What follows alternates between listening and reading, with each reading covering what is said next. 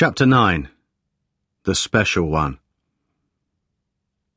It's not often you can say with conviction that someone has changed your life, but I know it's true of Jose Mourinho. In fact, I knew very soon after I met him that he was unique. Someone whose personality, ambition, and ability to instill belief in others made him inspirational. People mock him for claiming to be special. I would advise against it. Look at what he's already achieved in his relatively short career in football. I saw his introduction as Chelsea manager on television the same as everyone else.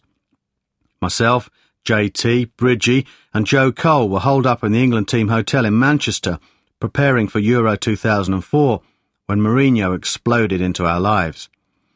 I watched his performance in the press conference at Stamford Bridge and thought he came across as arrogant and very confident.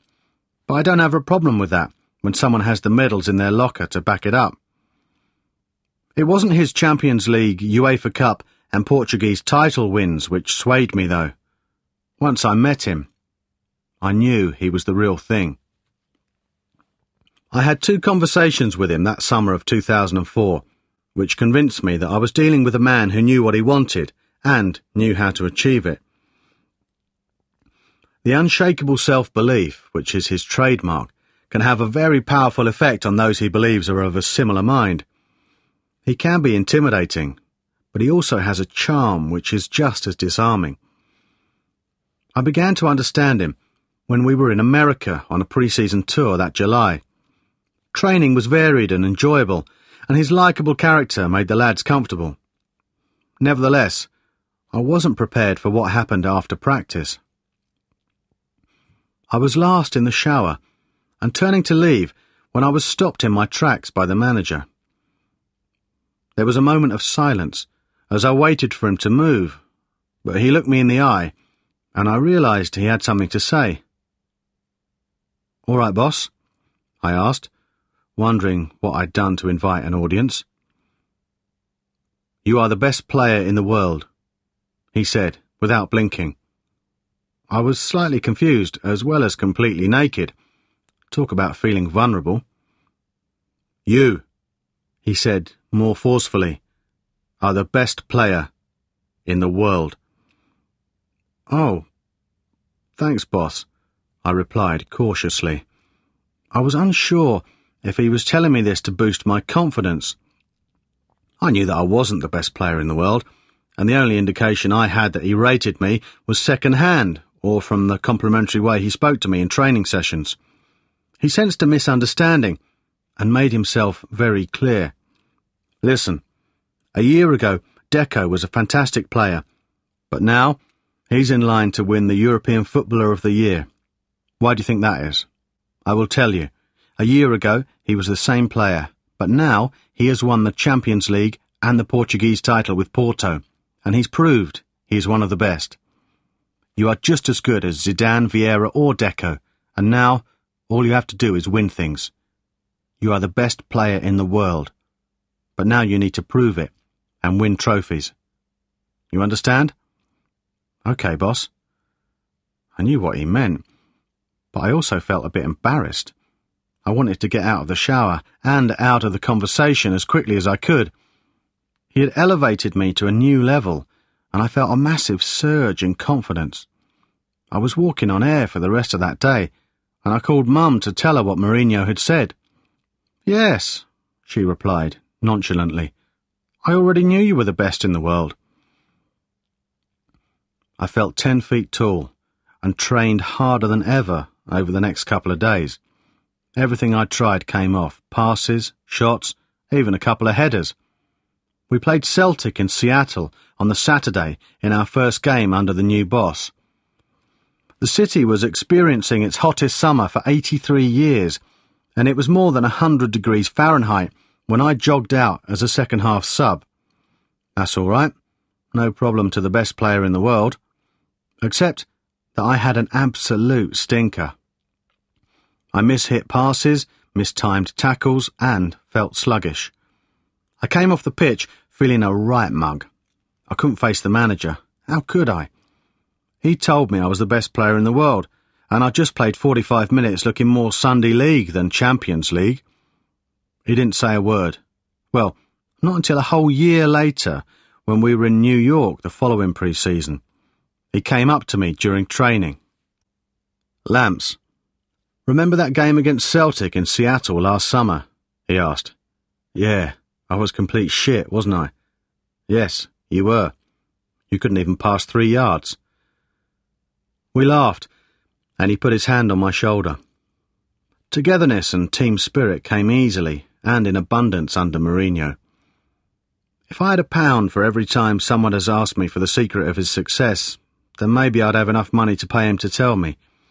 All I can say is that he has an intuitive understanding of the way people work, of their dreams and desires, and how to harness that energy and convert it into a winning formula.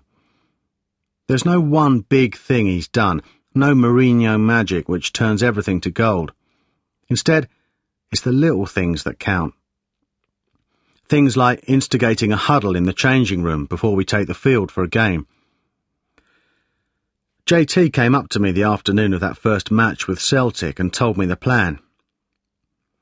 "The gaffer said he wants me to get everyone round and I have to give a speech before the match," John said. "What am I going to say, geezer?" "I don't know," I replied unhelpfully. "I'm not sure I like the sound of that. It's embarrassing. Thank fuck you're up first." "Yeah, but you'll be next, so we better work it out, geez." "But it's only Celtic and pre-season. It doesn't matter. We're all just trying to get fit today." "That don't matter, mate, I'm telling you. He wants it to start today." All we could be sure about was that the speech should conclude with the question, "Who are we?"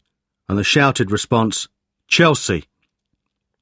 It still felt very strange when the time came to get into the huddle. JT was great. He set the tone with a real rant about winning, mixed with a lot of effing and blinding. My contributions have been a bit less boisterous, but between us all, we made it work in our favour, and it was the beginning of a very special camaraderie which has got stronger. Within a few weeks of entering our lives, Mourinho had taken us from being a talented group with the potential to win major honours to a team which would settle for nothing less. I wasn't surprised. From the moment I saw him handle the media on his first day at Chelsea, I knew that there was something which set him apart from everyone else. That opinion was clearly not shared by the non-Chelsea lads at the England team hotel. I headed for the dining room, and Mourinho's appearance on telly was the talk of the tables. His swaggering style had certainly made an impression, and I learned immediately that I had a manager who grabbed people's attention. "See your new gaffer on the telly?" I was asked a few times by some of the players. It was then followed by, "Who the fuck does he think he is?" I wasn't affected by this response. I understood their reaction. It was, after all, the same as that of the general public. But I'm drawn to individuals who have real character, and I didn't feel threatened. My only concern at that stage was what he thought about me. Before Mourinho's appointment, Didier Deschamps had been in the frame to succeed Ranieri and had been very complimentary about me, which selfishly made me wonder if he might be the best candidate. By contrast, there had been only silence from Mourinho. I'd been preparing myself for his arrival, though. A friend in the press called me a couple of days earlier and told me it was definitely him. Fine. He was articulate and well-presented, and of course, he'd just won the European Cup. Now I just had to wait to talk to him. The wait was short. Ericsson came to me after the meal and said that the new Chelsea manager was on his way to Manchester and wanted to meet me. Not you then, Sven, I thought fleetingly. JT, Coley, Bridgie and I were shown to a room in the hotel and waited. We were all nervous. We had seen a stranger describe himself as the special one, and he was our new boss. What was I supposed to say to him? I'd heard that he was very methodical and would call a team meeting to discuss the finest detail of planning for a match. My experience of that style of management before was with the England under-21s when Howard Wilkinson was in charge. Wilkinson would call meetings about meetings about meetings. It was very boring and ultimately pointless. Being tactical and organised is something I believe is very important, but there has to be balance. The door opened, and in came Peter Kenyon, Roman Abramovich, Eugene Tenenbaum, and then Mourinho. I thought he would be very serious, but he smiled and shook hands with us in a very friendly and informal way, putting us at ease. I noticed a twinkle in his eye, which suggested he was excited about the adventure he had just signed up for. Kenyon spoke first, introducing Mourinho and saying a few words about how the club was going to go forward. I hardly heard him. His speech barely registered with me. My focus was on Mourinho, who sat back in his chair looking extremely comfortable. I was on the edge of mine, literally. "It's a pleasure to be here," Mourinho began. "I wanted to come and meet you because you are the English heart of Chelsea and a very important part of the team, and I want you to be even more so for my team. This will be a very exciting time for all of us. We will bring in some new players, but I wanted to come here to tell you myself that all of you will be major players next season. I've seen what you've done so far, and I think you are capable of more. With me as coach, we will achieve that together." He then spoke to Coley directly. The rest of us were all established, but Joe had been in and out of the team and had had a difficult first year at the club. I look back now and realise how perceptive Mourinho was. He realised that Coley was the one of the four who needed most encouragement. "I know how I want to play you and how I can get the best out of you," he said. "I have good experience of making a skillful player work for the team. I did it at Porto, and I'm sure we can do this together at Chelsea." We chatted for a few minutes, and then Mourinho signalled that it was time to go. He had, however, one final point to make. "I need to know that you are winners." It was a rhetorical question, but the brief silence was followed by a nodding of heads and, "Yes, boss," all round. "Good, because I am a winner, and now so are you. We will win things together." And with that, he stood up, shook us by the hand, and walked out of the room. Eugene and Roman smiled proudly. They knew they had the right man for the job, and so did we. I didn't see him again until after the European Championships, though I know he came to watch all of England's games. I was relieved when he gave an interview during that period, saying that he wanted to build the midfield around me. There had been a lot of chat about Porto's Portuguese players Costinha and Deco arriving at Chelsea, so this reassurance was welcome. Harlington was a different place when I returned from holiday after Euro 2004. Mourinho had asked for huge nets to be installed behind the goals, and we had ball boys around the practice pitch. Previously, I would have run to collect a ball myself. Simple things, but very effective. There was a rule book which he distributed, but he was careful to point out that the one rule he expected us all to adhere to more than any other was to behave as a professional footballer should. John and I had been appointed as captain and vice-captain of the club while we were in the States, and it became clear that I would have more interaction with Mourinho than I'd been used to with any previous manager. Ranieri was never one to consult the players very much, but soon JT and I were being asked our opinion on possible transfer targets, as well as the details of the training structure. Before he signed a new centre-back, he called us to see him and explained that he'd identified 4 possible players. One was English, one Italian, a South American, and Ricardo Carvalho.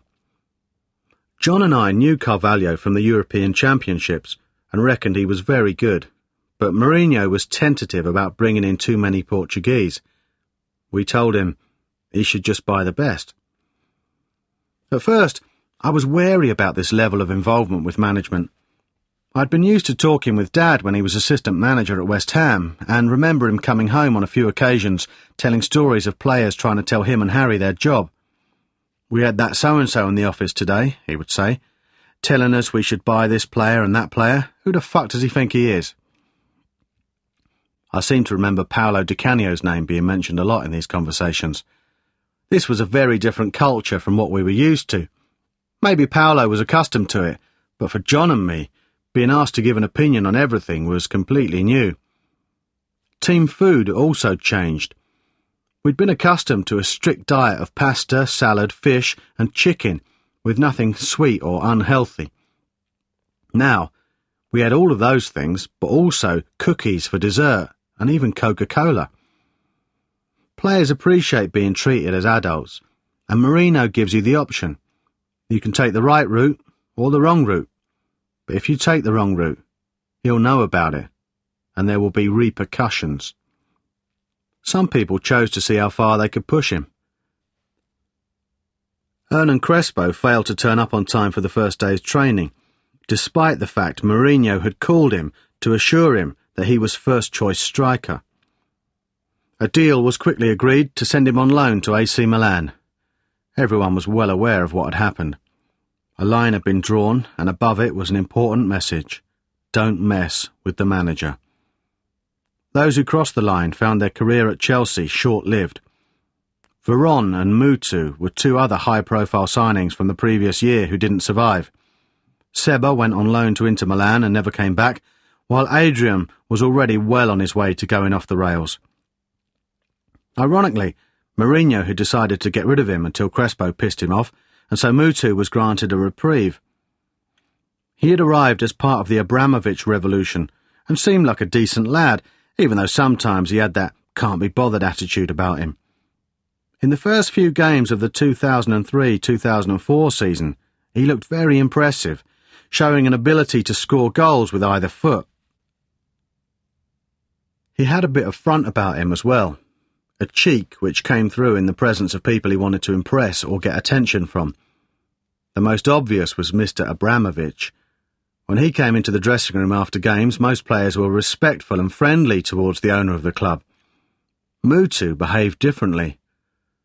"Ah, boss," he would shout as soon as he saw him. "How's that yacht sailing?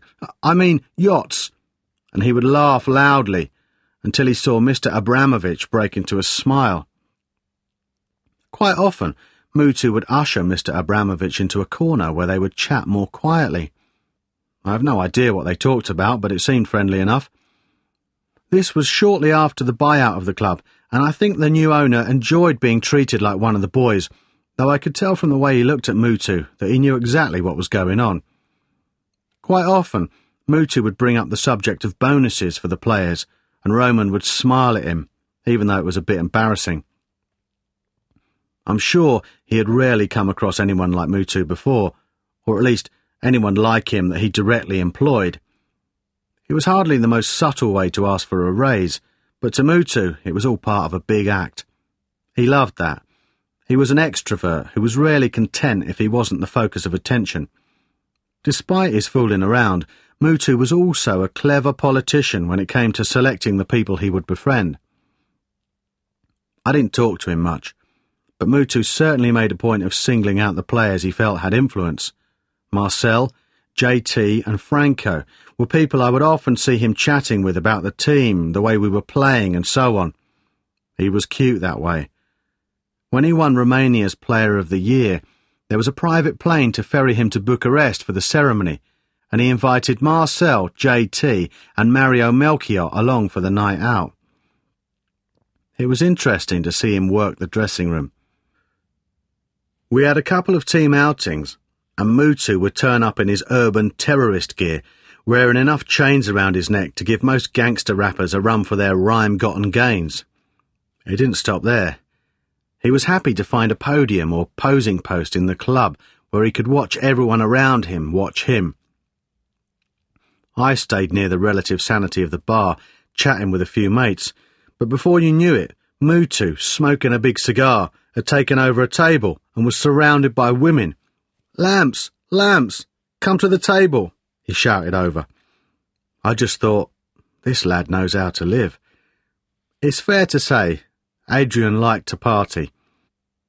I didn't think much of it then because he was still new at Chelsea and playing well.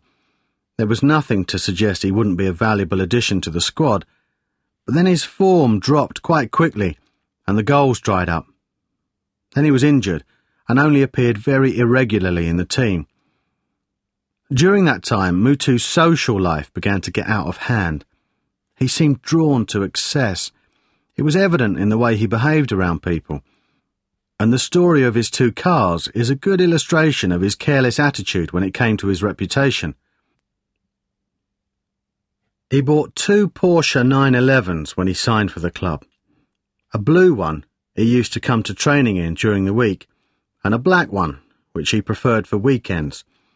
Unfortunately, his apartment in Chelsea Harbour only came with 1 parking space, and so he took to parking the one he wasn't using on a yellow line outside, knowing it would be impounded.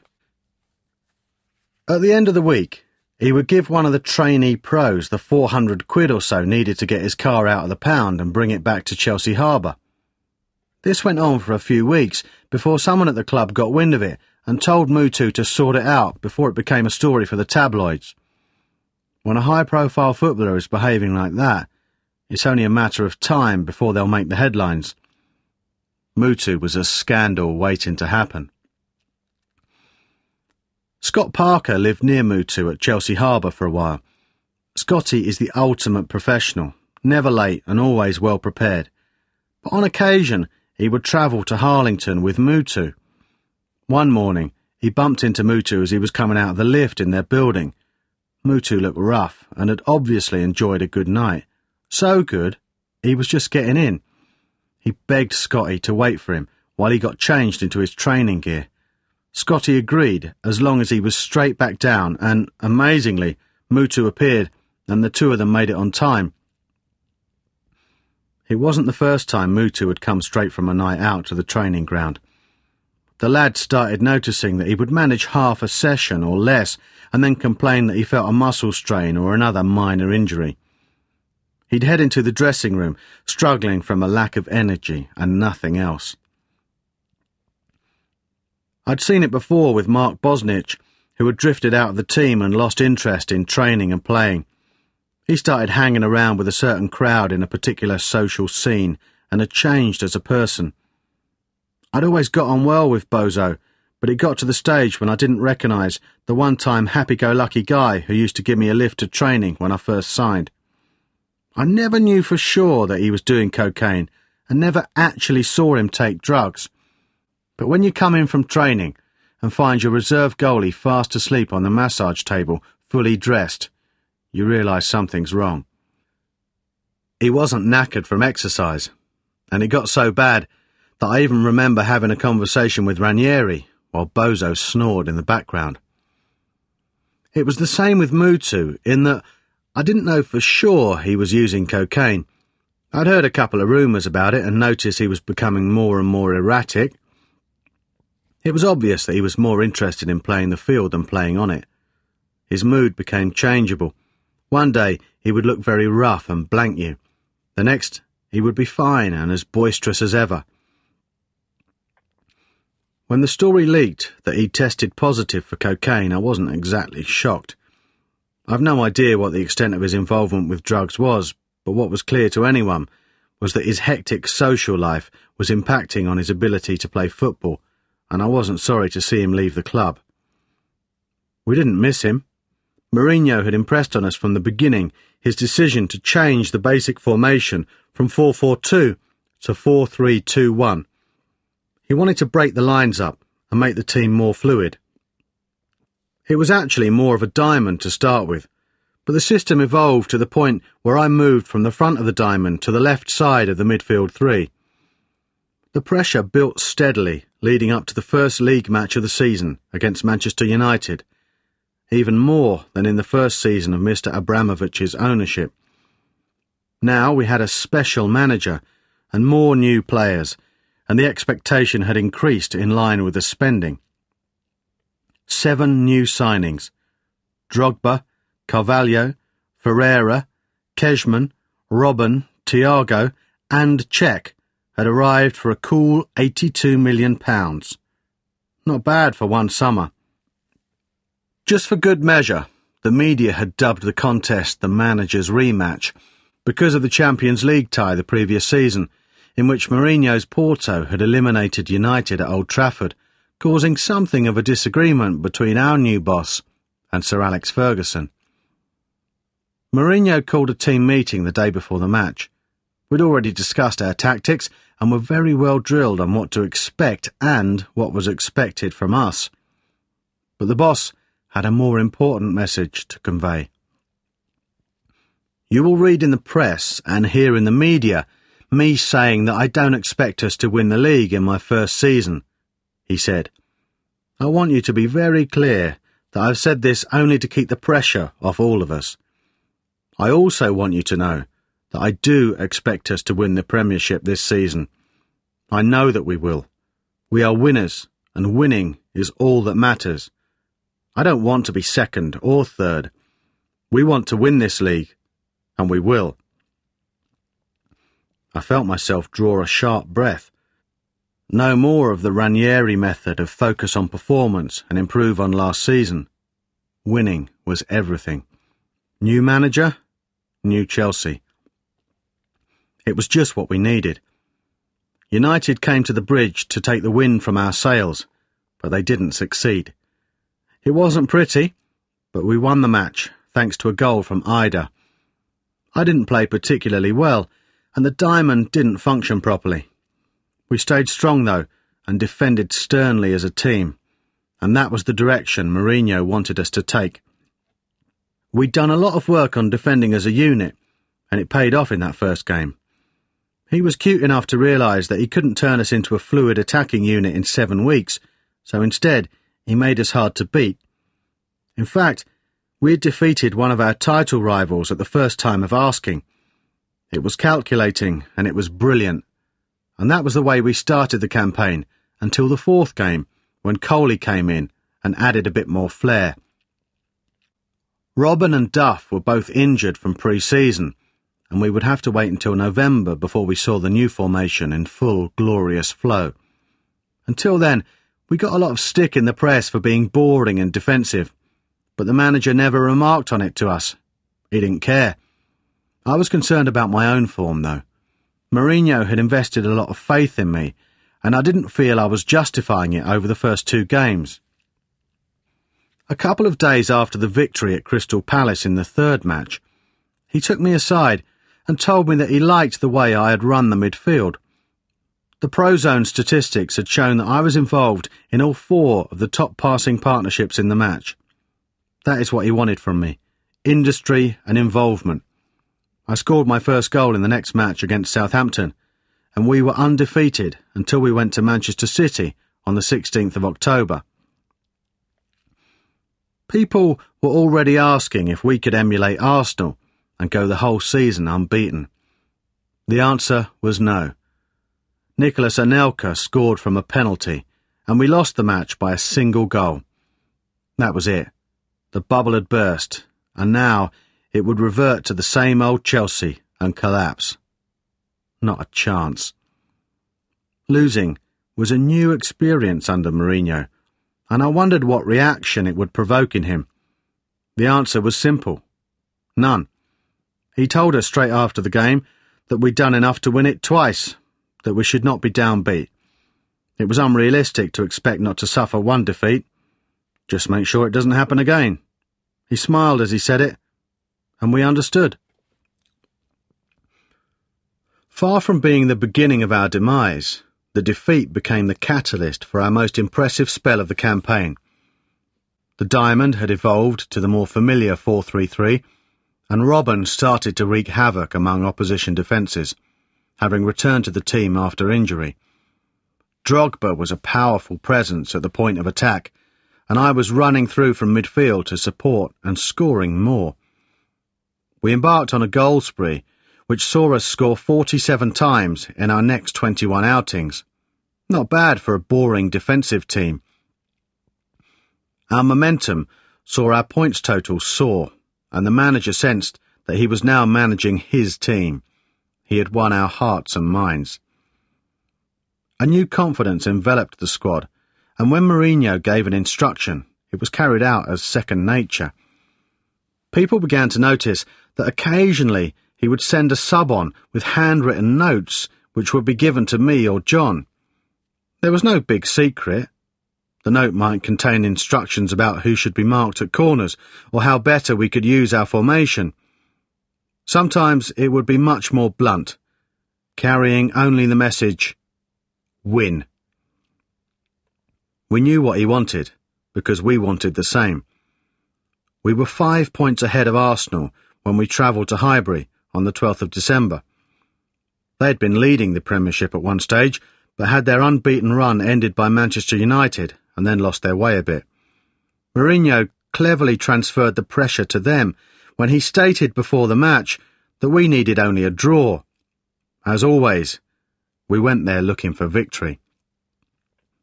Lads like JT, Ida and I, who'd been at Chelsea a while, were sick of losing to Arsenal in the league. None of us had ever beaten them, and Chelsea had failed to in 14 years of trying.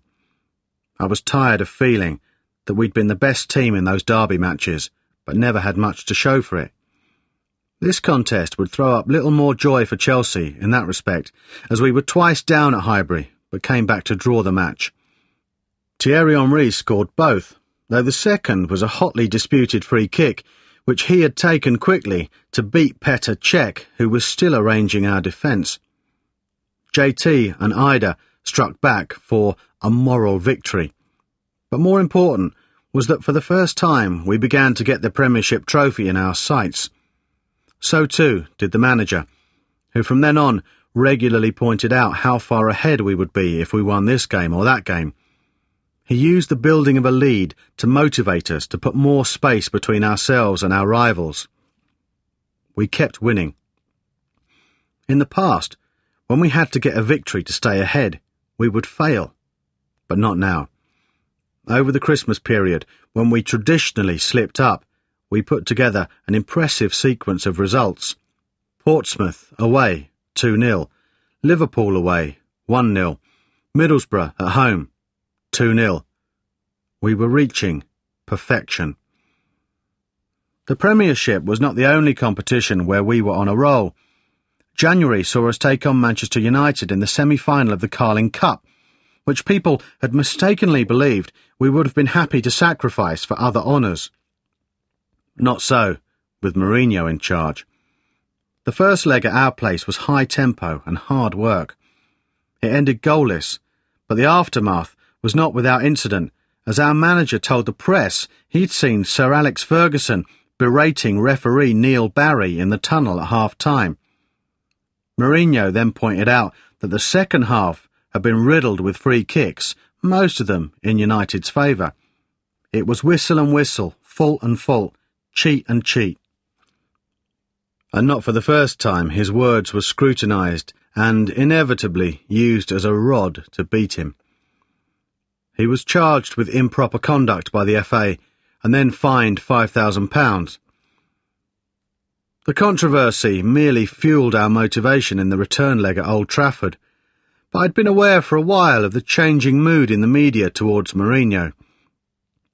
I put it down to the fact that we kept winning games, and some people were desperate to see us lose a few just to see how the manager would cope. But he kept his cool and ensured that none of the external pressure on him ever found its way into the dressing room.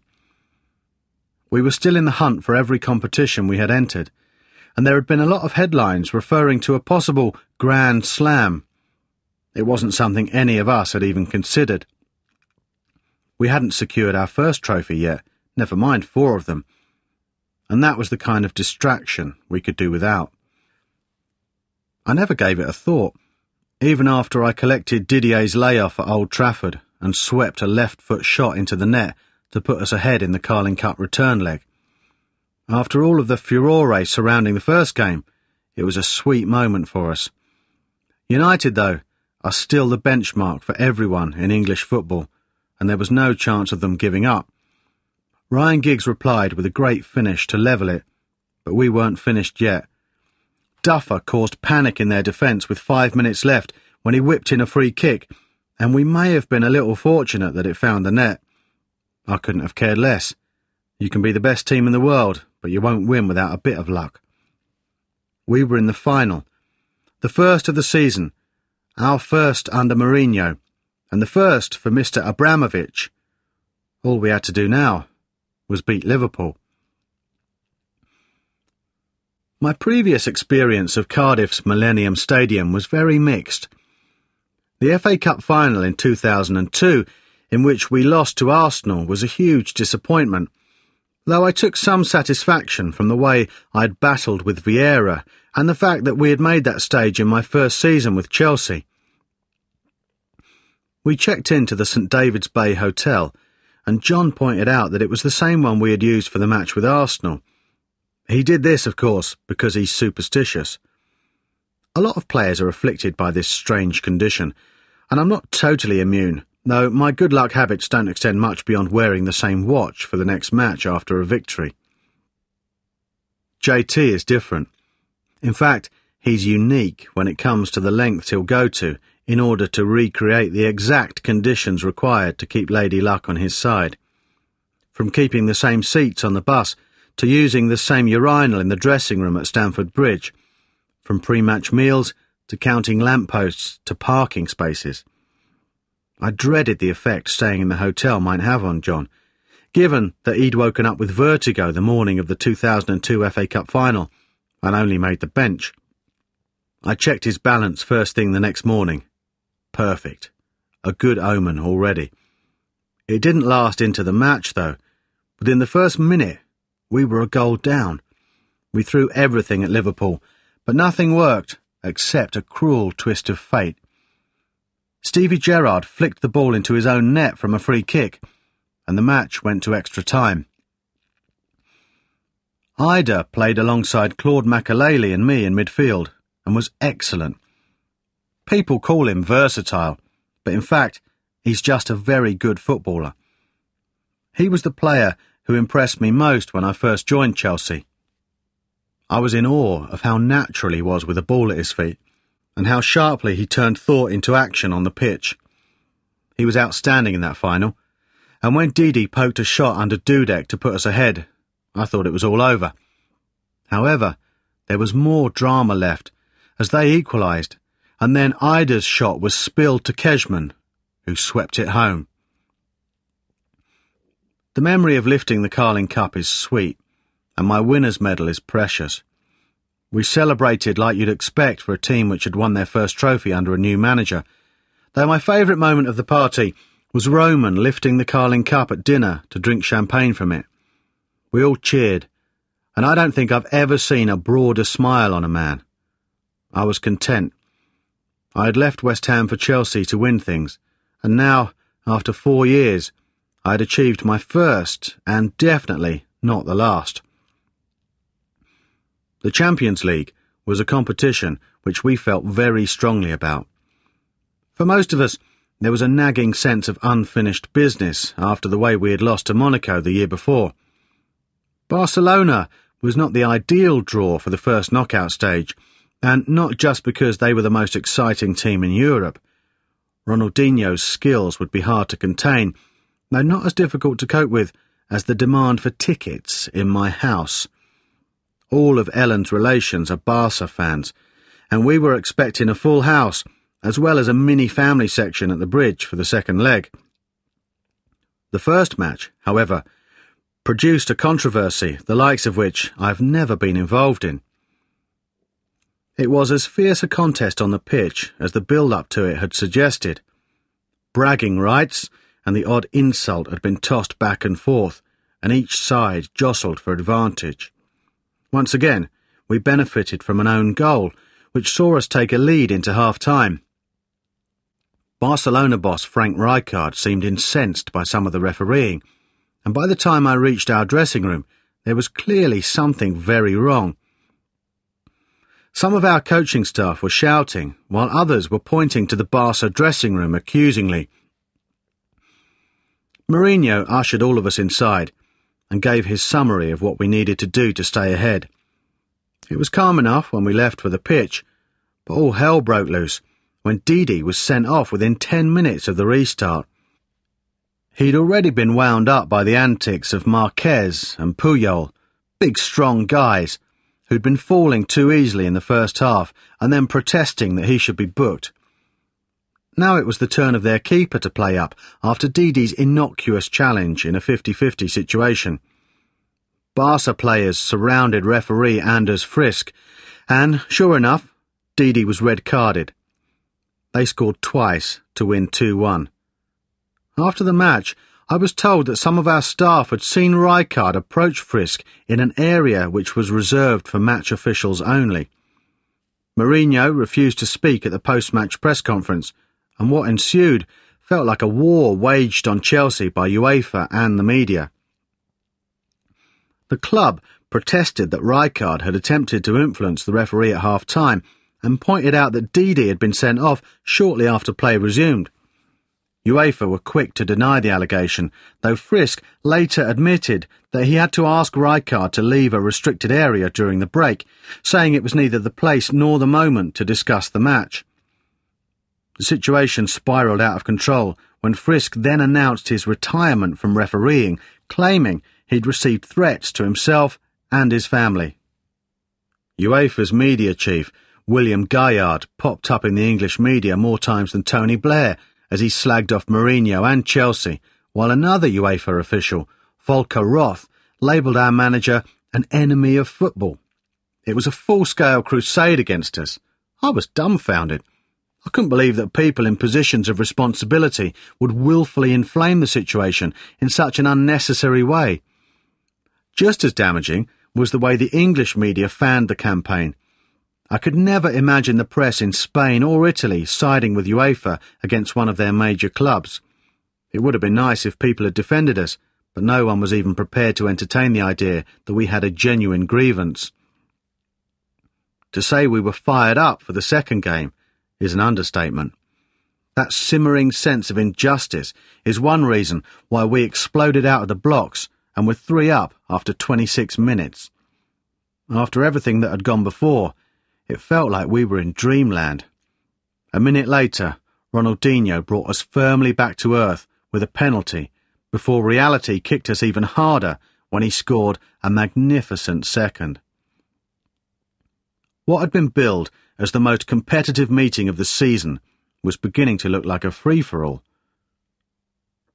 For all our audacity, though, scoring 3 against Barca meant nothing, because we were out on away goals at that point.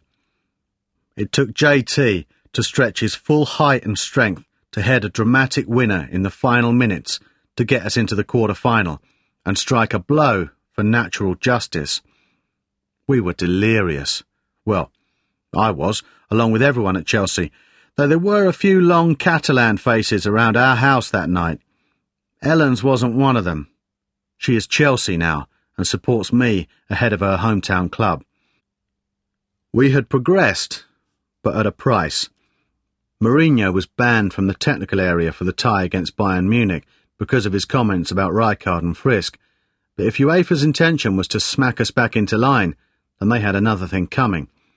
We were more determined than ever to fly in the face of the establishment, and Bayern were as much a part of the ruling classes as any club in Europe.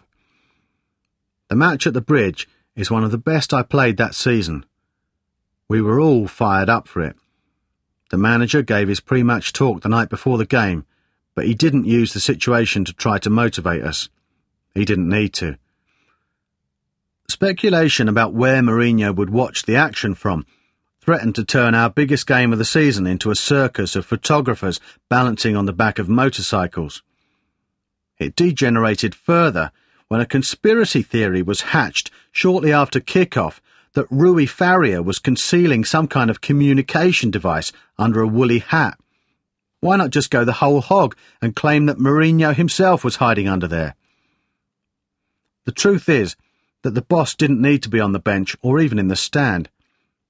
When we're on the pitch, he's always with us, in every move we make and every kick we take. We knew he was watching somewhere, and hopefully he liked what he saw. We were a bit stuck at 1-1 and slightly concerned at having conceded an away goal. However, a chance fell slightly behind me, but I managed to dig it out from 20 yards and beat Oliver Kahn to regain the lead. Nice one. But I wasn't finished yet. Macca flighted a pass towards me, and as I tracked the flight of the ball, I realised it was a fraction too high to take on my chest. The angle wasn't great, and I could sense a defender was closing me down. I had a choice. Either I attempt an overhead kick, or I allow it to drop over my shoulder and onto my left foot. Probably two of the most difficult moves to execute in football, though an easy way of making a complete tit of yourself. I opted for the second, and caught the ball beautifully on the volley to smash it into the net. Not bad for my weaker foot. It's one of my favourite goals for Chelsea, and though I don't normally keep boots, I've reserved a special place at home for the pair I wore that night. The game finished 4-2, and we went on to battle to an aggregate victory in Munich to make the semi-final for the second year in a row. It was quite an achievement. Even the media had begun to pay us some grudging respect, though I have to say that the relationship between us and the press is not all bad. We stayed in Munich the night of the match, and a couple of lads from the papers joined the players for a beer afterwards. They were buying. Cheers, Dan. Having been knocked out of the FA Cup at Newcastle in February meant we had a week to prepare to play Arsenal at home in the Premiership. Victory would put us 14 points ahead with 5 games to play, and while the title wouldn't be ours mathematically, it would be a fitting way to celebrate its inevitability. It wasn't to be. A goalless draw left us needing 6 points, and all of a sudden the manager could add astrology to his impressive list of talents. Earlier in the campaign, he predicted that Chelsea would win the Championship on the 30th of April, when we would play away at Bolton. After we beat Fulham, only Spurs could scupper his emerging rivalry with Russell Grant. Victory over Arsenal would hand us the title without kicking a ball, and we all gathered in La Familia restaurant to watch their match. The manager had decided we should spend the 2 nights before the first leg of the Champions League semi-final against Liverpool in the Chelsea Village Hotel, so it was a short hop on the Monday night. Roman brought some huge pots of the finest Russian caviar for us to eat. I loved the stuff and was tucking in while most of the lads looked at me strangely. I reckon they were worth about $5,000 a pot, and I was glad for the good food given how bland the game was. Arsenal were ahead for a while, and then Robbie Keane had a header in the last few minutes. We all jumped up instinctively, but I was quite relieved when it flashed past the post. I didn't want to win the league in a restaurant on the King's Road. I'd waited all my life for that moment, and no amount of Russia's finest caviar would have made up for missing out on being on the pitch and actually celebrating the victory as a football team. I lay in bed, thinking about what was ahead. In the next 8 days, we could clinch the Premiership and qualify for the Champions League final. Again, not bad for a boring team from West London. The first leg of the semi against Liverpool didn't quite match the ties against Barca and Bayern in terms of goals, though the Battle of Britain was thrilling as a contest. The return leg was no less enervating. The crowd at Anfield is so vocal and intense that it feels like they're directly above the pitch screaming on top of you rather than filling its sides. Maybe we got caught in the moment because we allowed our guard to slip early and conceded the now infamous goal that never was. I've heard and read people say that Chelsea should stop whining about Garcia's effort, that it doesn't matter if the ball crossed the line or not because the referee gave a goal. Oh, really? My reply is simple. If you'd worked as hard as we had to reach that stage of the Champions League, then you would feel a right to protest as well. In fact, if we had scored that goal and not Liverpool, I wonder how their players would have reacted. No differently, I suspect. We did everything to try and redeem the situation. Piled on pressure, players up front, and tried everything we knew to break them down. When the ball fell to Ida in the final minute within yards of the goal, I thought we had them. One hit, Ida. One hit. His volley was true, and it flashed across Dudek's goal, and Jamie Carragher got a touch on it at the far post to make sure it didn't go in. The whistle sounded, and I felt a surge of anger well up in me. To get to one semi-final and lose to Monaco the year before was unlucky. to be involved in another the following season seemed unjust. I tried to make sense of it. After all, they were struggling to qualify for the Champions League, while we were busy trying to wrap up Chelsea's first league championship in 50 years. We'd beaten Liverpool twice in the Premiership, so why couldn't we in Europe? No matter how hard I tried, I couldn't work it out. All I was certain of was how low I felt at the result. I hate losing. I really hate it. Conceding the title was not possible, and in between the European matches we had a pressing date in Bolton, and her name was Destiny. As we travelled north, I remembered some of the things that had been said to me in the previous weeks about winning the league. It seemed that everywhere I went, I ran into Chelsea fans, all of whom were eager to let me know what the title meant to them. It had been 50 years since Chelsea won the league. 50 long years. And even though I'd only been with the club for a fraction of that time, I felt the same pent-up frustration as the fans about waiting any longer. I knew what it meant to them, because of what it meant to me. We stayed at the Preston Marriott, and the night before the game, I threw the question out as I was sitting with John and Ida chilling out. Imagine what it would be like to score the goal that wins the league. We were silent as the thought drifted out there. I wasn't trying to preempt anything, but it was something I'd thought about, dreamt about, for much of my life, and this was the first time I'd been in a position where it was a possibility. The journey from our hotel to the Reebok was full of nervous excitement. As always, I sat with JT, Ida and Bill Blood, and I blurted out the same question I had the night before. What would it be like? Come on. Come on. The adrenaline began to flow, and when we arrived at the stadium, we were all pumped and ready to go. You imagine you'll be infallible in situations like that when the hand of fate beckons you towards glory, nothing can trip you up. That is, until you go for the warm-up and find a pitch that looks like a cow field. Bolton are hard enough to play at home. A bad pitch in the freezing cold just complicates it. They carved out their normal game, and Kevin Nolan was flicking things on, and they made a couple of half chances. We barely responded in the first half. We seemed to be seizing up in the bitter wind and allowing our grip on history to slip. The half-time team talk was designed to breathe some fire back into us. We were expecting a bollocking, but the manager's anger was turned into a question.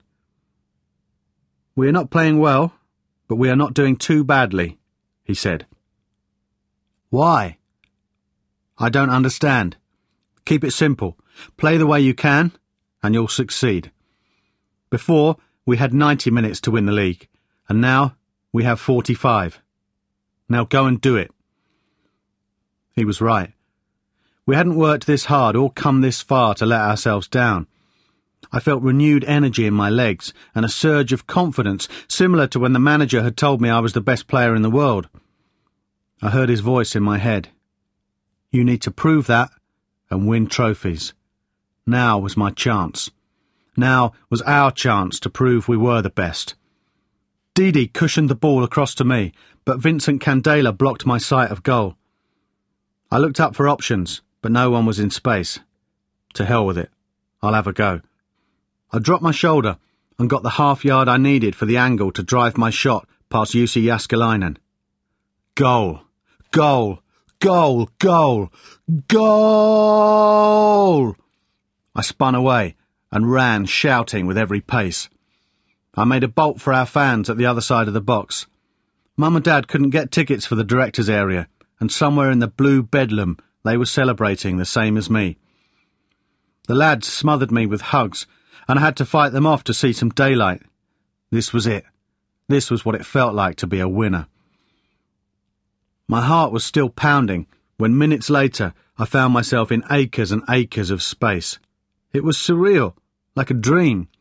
I was just running like I would never get to the goal or the mass of blue and white who were standing on their toes behind it. I could see Ricky pushing on beside me, shouting for a pass. I pretended not to hear. I was determined to finish it off. Dad was sitting behind the goal, and when I got to the edge of the box, he was shouting, "Shoot! Shoot!" I couldn't hear him, because another voice in my head was telling me I should go round Jääskeläinen and roll it in. Not my normal type of finish, but stylish, and if you're going to win the league, then what better way to do it? It took a few seconds for the rest of the lads to catch me up, but they got there soon enough. It's hard to describe exactly what I felt just then. Difficult, because extreme emotions don't fit into words very comfortably. Elation is too temporary. This was more substantial, and I can still feel it now when I close my eyes and relive that moment. Everything that came afterwards was fantastic. It was everything I imagined it to be, and more. We soaked Roman with champagne, then went back to the pitch and took him with us. There wasn't a lot of sensible conversation between us. He'd lived every minute of that season, and he deserved to take his share of the credit. He hadn't just pumped money in and sat back waiting for things to happen. He helped make it happen, and he loved being out there with us. I looked around for the manager and saw him sitting quietly in the dugout. He phoned his family, spoke to his wife and children, and was happy to have shared part of the moment with them, while the rest of us carried on like loonies on the pitch. Outside the stadium, John and I got our heads out of the top of the bus to sing with the hundreds of fans who'd waited to see us. We were among them, and that was a special moment. I knew how important it was, and it meant at least as much to them, and maybe more. The celebration back at the hotel was very muted by comparison.